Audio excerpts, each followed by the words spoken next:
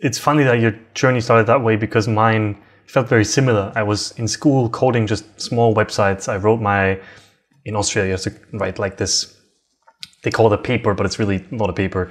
You have to write like this 40-page report essentially on a topic of your choice. And I wrote about TCP/IP and networks.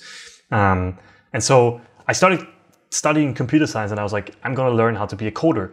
And then you go there and they're like, here's how to manipulate binary numbers, and here's how to calculate with matrices, and here's how to do all this algebra stuff that I really wasn't into. I wanted to build websites, man. That's what I want to do, right? Like I loved the experience of just going in, writing a few lines of code and visually seeing something changed. And I felt kind of the same way you did, I think, from what you said, where I didn't feel like what I was learning was really contributing anything to what I wanted to do, right? I didn't feel like I got any better at what I was doing because I was studying computer science. Kind of on the contrary, I felt like I was wasting my time. And so after a few months, I also decided to stop and actually went into an internship for front-end development, which is really what at the time my passion was.